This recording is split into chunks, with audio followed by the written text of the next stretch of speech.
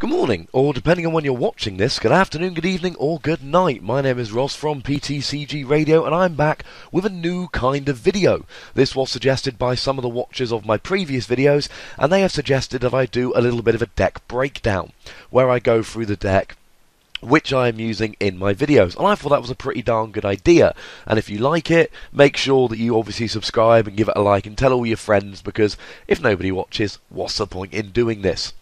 So what I'm going to be doing here is just going through the deck. There's no game at the end of this. I've seen some other people who have done deck breakdowns immediately followed by a game. That makes for a very long video where you end up either stopping halfway or skipping halfway through it. It just makes no sense. So this is the TDK deck, which I have been using for a couple of videos. Now, the ones against the Mill Tank decks, I had a very slightly different list. I'll point out the changes as I go along. But this is a list I've been using for the more recent games against the Darkrai list and the two Evotao lists, I should say, and the other videos I've done since then. So if we take a look at this list, we've got the ordinary constituent pass. We have Thunderous. He's got the attack Raid and Knuckle for 30 damage. Attach an energy card from your discard pile to one of your benched Team Plasma Pokemon. And this is absolutely brilliant early game just to get more energy on your field. Now, it's better for more than just that. Against Evotao, this is 60 damage. Time you add on Deoxys, Muscle Band, and Laser Bank, you can be getting one-hit KOs quite nicely with that. The second attack, Thunderous Noise, which does 90 damage, can be quite useful. It can be a pretty useful attack. Generally, against something like Pyroar, where they're struggling for energy, you can just knock them off and win that way. Or it gets a immediate one-hit KO against Evotao. Of course, you've also got 4 energy on, and as we know, Evotao does a lot of damage depending on how much energy you've got on you, so it's not something you want to be relying on, but it can be quite good. And that's base 90 damage, especially when you start beefing it up with Deoxys, with Muscle Band, and with Laser Bank, can add up pretty darn quickly. The other card that we've got to have in here is Deoxys, and there's 4 of these because I like having lots of them in the game. Now, you never use 4 at a time, and often you don't even need 3 down, so I could see an argument for cutting down to 3, and I may do that in the future, but for now I'm happy with 4. Now, his ability Power Connect is what we're using him for mainly. It adds 10 damage to the attacks of all Team Plasma Pokemon except Deoxys EX. This allows you to do lots of damage very quickly with Thunderous and with Kyurem, and it makes for a very good deck indeed. But don't sleep on Deoxys. He's got Helix Force. If you've got Plasma Energy, it does 30 times the amount of energy on the opponent's Pokemon, plus 30. So if I've got a Pokemon with 3 energy facing me, I'm going to be doing 120 damage. Now, I can't add to that with Deoxys, but I can still add to that with Muscle Band and Laser Bank. Muscle Band adding 20, Laser Bank adding 30. So if I'm facing against a Caldeo EX with 3 energy, I'm going to get the one-hit KO if I've got a Laser Verbank and a Muscle Band.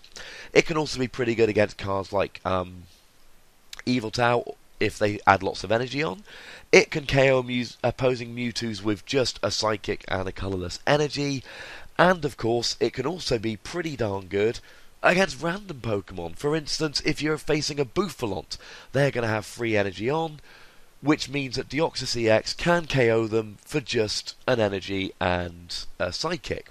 Because of course they're going to have 3 energy, that's going to do 120. Time you take into account Bouffalant's ability, that's going to come out at a nice even 100.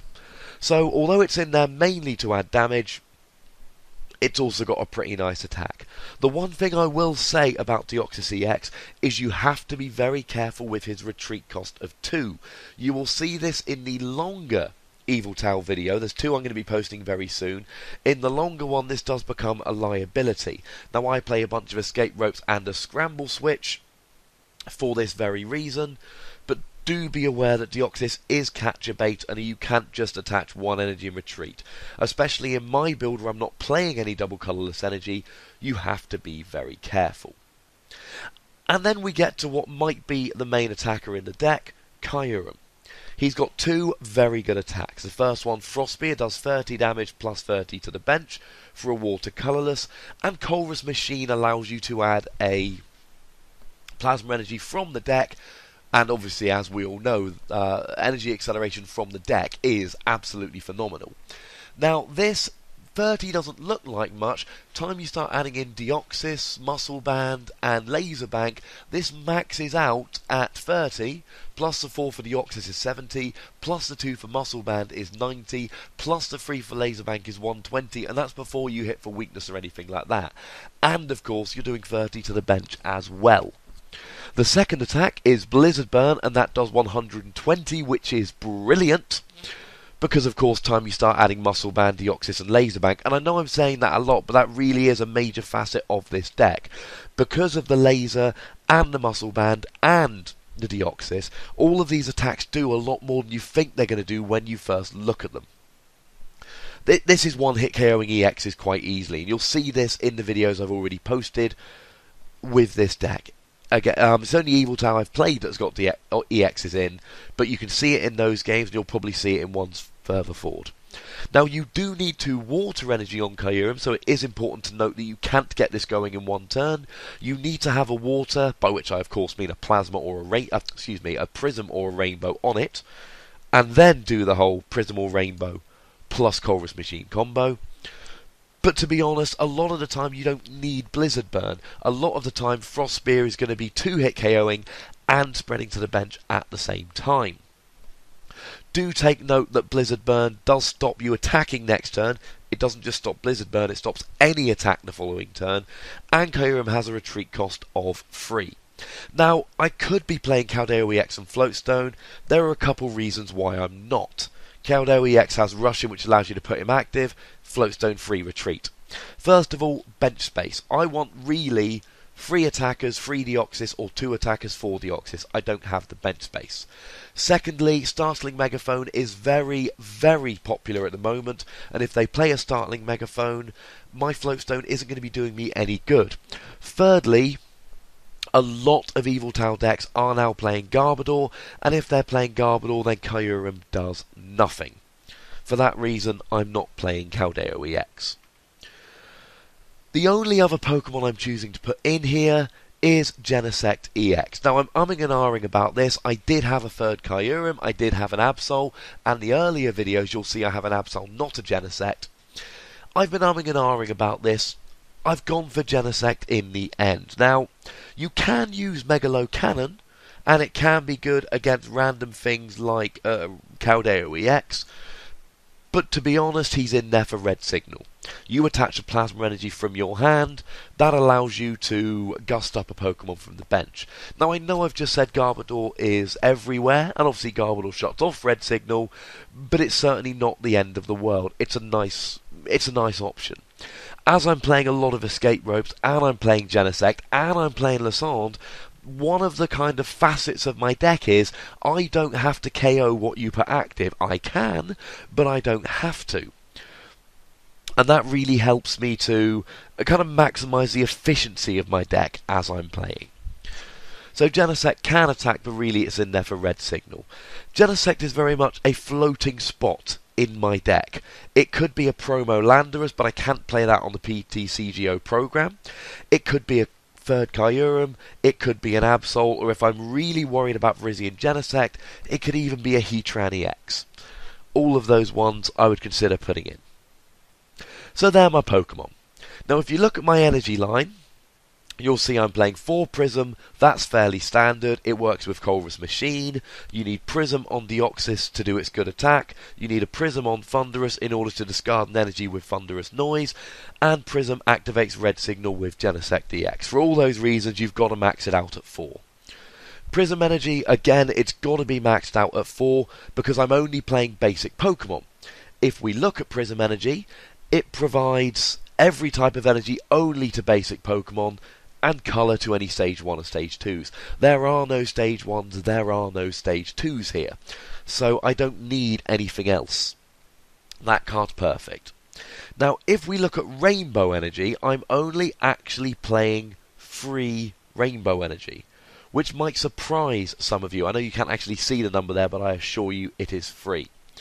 And that might surprise some of you, but to be honest with you, it adds a damage counter, hence why it's free and Prism Energy is 4. But honestly, the reason that's not maxed out is because I'm playing 2 basic lightning. And the reason I'm playing 2 basic lightning is very, very simple.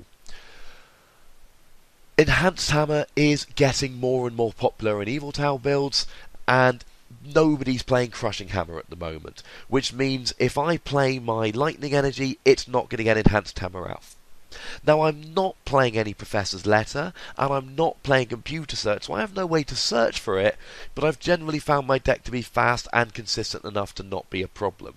It's not often that your opponent is going to be constantly Enhanced Hammering from turn 1. That's going to give me a couple turns to get my Lightning Energy out. When I've got my Lightning Energy out, I can just keep one Thunderous active and just be Raid and Knuckling energy onto the bench with my Thunderous that he's not knocking the energy off. By him, I of course mean my opponent. I really, really, really like my energy line. I've seen a lot of people just playing 4 Plasma, 4 Prism, 4 Rainbow. I think that's one too few. I think it's one too few for Thunderous. I like having 9 energy for Thunderous because I want that Raid and Knuckle turn 1. And I don't like being entirely vulnerable to Enhanced Hammer. Now, why am I not playing any basic water energy for Kyurem? Honestly, I use Thunderous more than I use Kyurem, and if I'm up against Enhanced Hammer, I'm going to be wanting to use Thunderous to attach energy more than I'm using Kyurem to Frost Spear.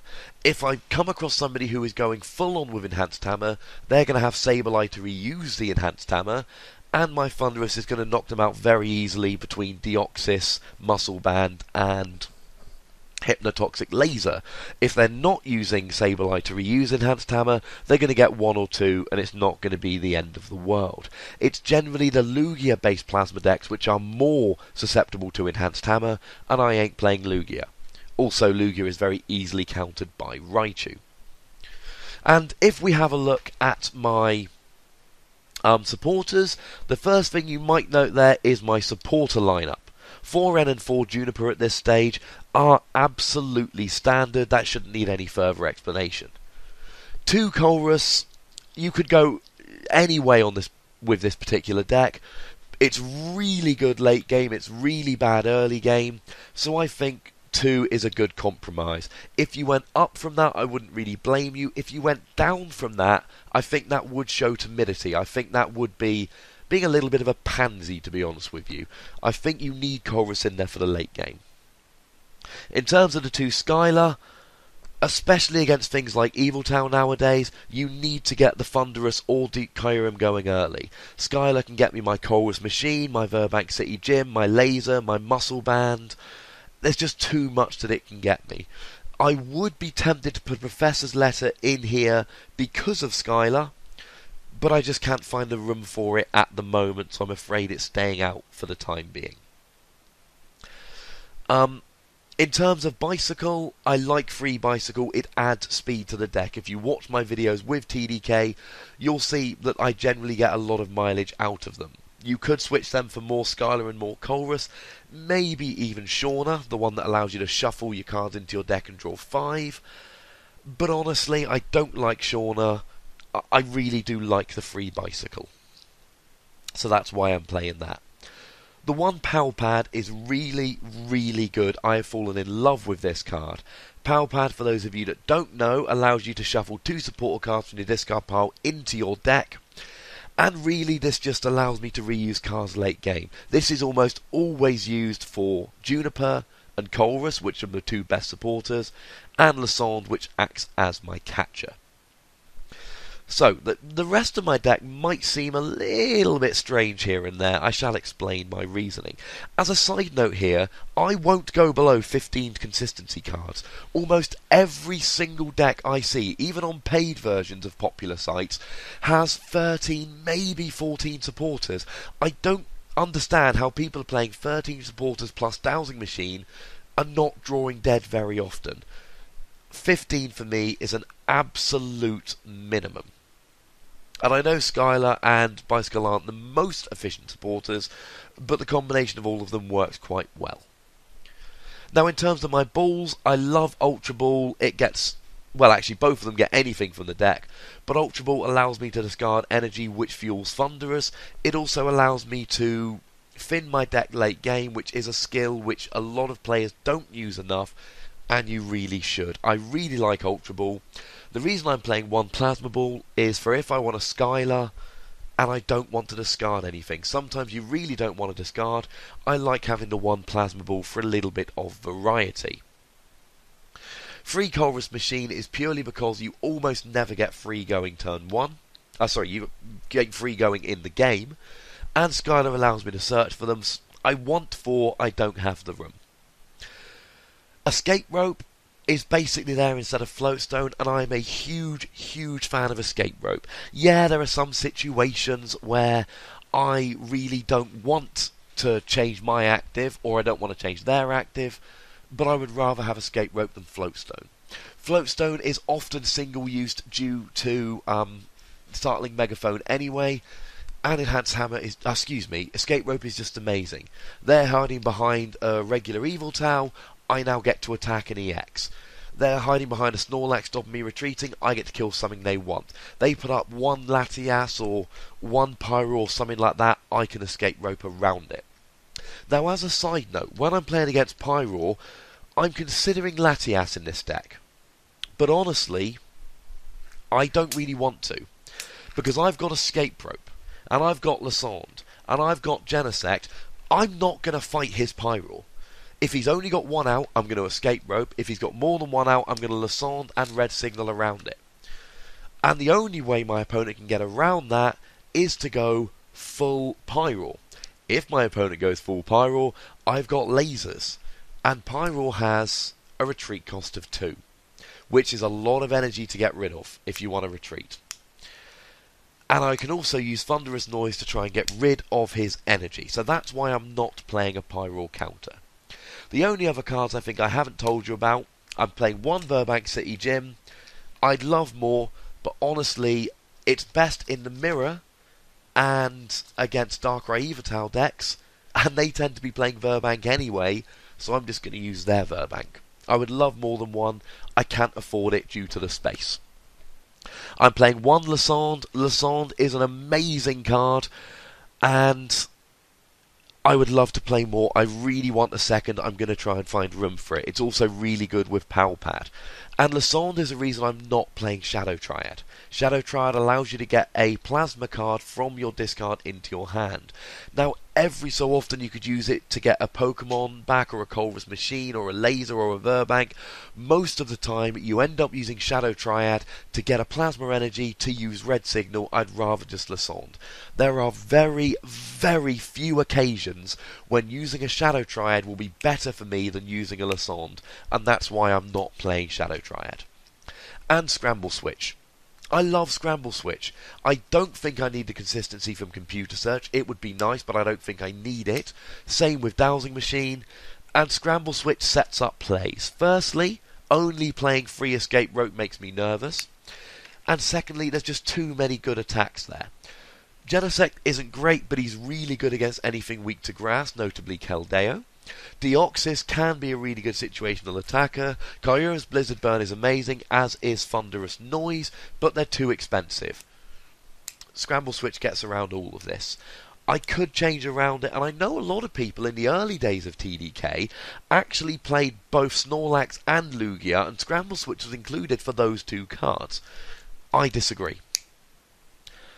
And that should be the main cards and the main omissions. I've told you why I'm not playing a Pyro counter, why I'm not playing Shadow Triad, why I'm playing Scramble Switch rather than anything else. If you've got any questions about my deck, please leave a comment down below. I do try and make a point of answering all my YouTube comments, so I will get back to you if you've got any comments.